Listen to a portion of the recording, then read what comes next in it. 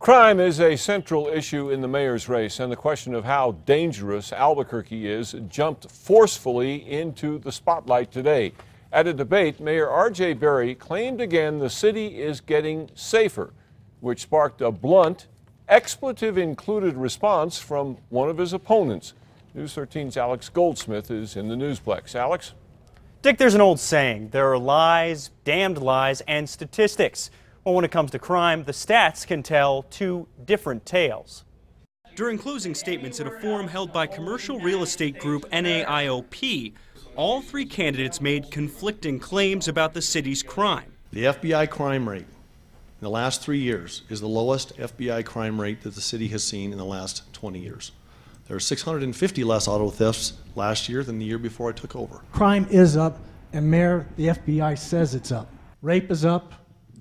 Property crime is up, as well as auto theft. But Republican Paul Heh went a step further. I was a cop for 25 years, and the mayor wants to say that the crime rate is going down? Ask a cop that works the streets. I have to call bull, Mayor. I don't know any other way to say it. So who's really throwing bull? According to FBI statistics from 2009 to 2012, the total number of violent crimes in Albuquerque did increase. But because the city's population also went up, the violent crime rate, crimes per person, fell about 2.5%. It's a similar story for property crime. Total property crime is up from 2009 to 2012, but again, the property crime rate is down about 2%.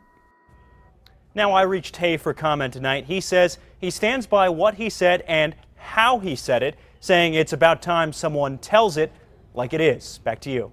Okay, Alex, APD stats from the first 6 months of this year show the total number of violent crimes down 8%, while the total number of property crimes is up almost 4%.